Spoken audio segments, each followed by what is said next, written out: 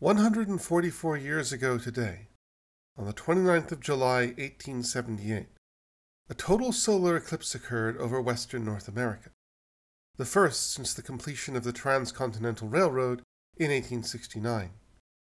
This relatively rare event, coupled with the train's extension of relative ease and comfort into the still undeveloped Far West, sent the staid classes of the East Coast into a frenzy of scientific possibilities.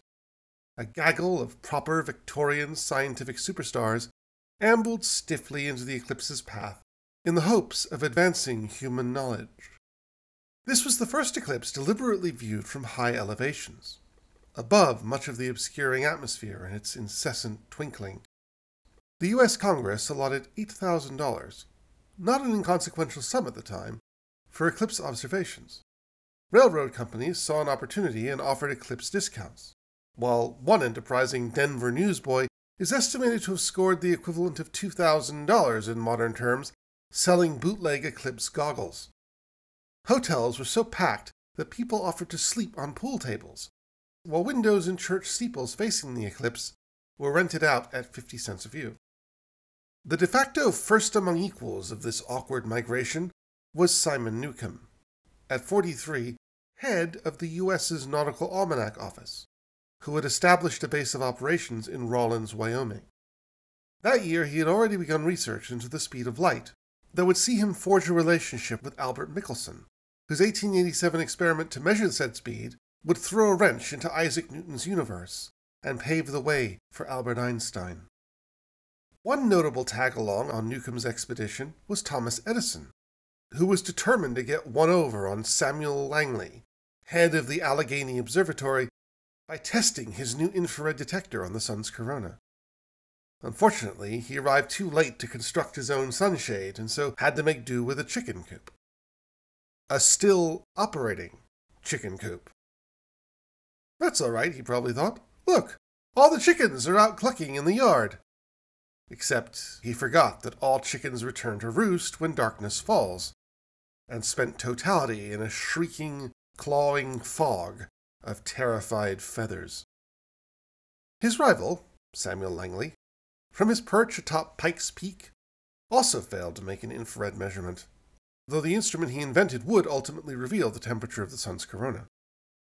Other than that, his stay at the summit was uneventful, though one of his comrades, National Weather Service head Cleveland Abbey, collapsed from altitude sickness and had to be carried away on a stretcher. Also in Newcomb's wake were French artist and astronomer Étienne Léopold Trouvelot, whose sketch of the event is arguably its most lasting legacy, Norman Lockyer, the discoverer of helium, the only element first observed in space, and James Craig Watson, director of the Detroit Observatory, who had a very particular reason to make the trip. Astronomers had long been aware of a tiny backward shift in Mercury's orbit, so-called precession, that amounted to a loss of one of its 88-day orbits every 3 million years. Urbain Le Verrier, the discoverer of Neptune, was convinced that the only culprit had to be an innermost unknown planet, the fabled Vulcan.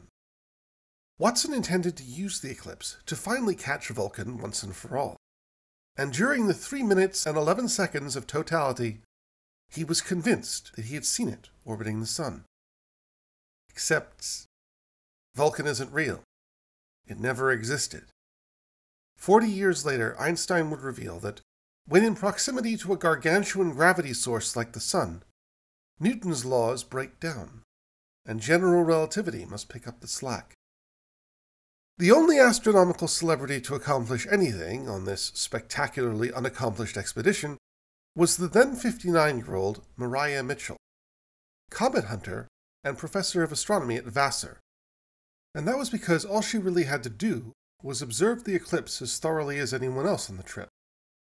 5 years earlier, in 1873, Boston physician Edward H. Clark had claimed that granting women higher education would atrophy their ovaries. In defiance of this, Mitchell led an all-female troop to Denver to conduct the necessary observations.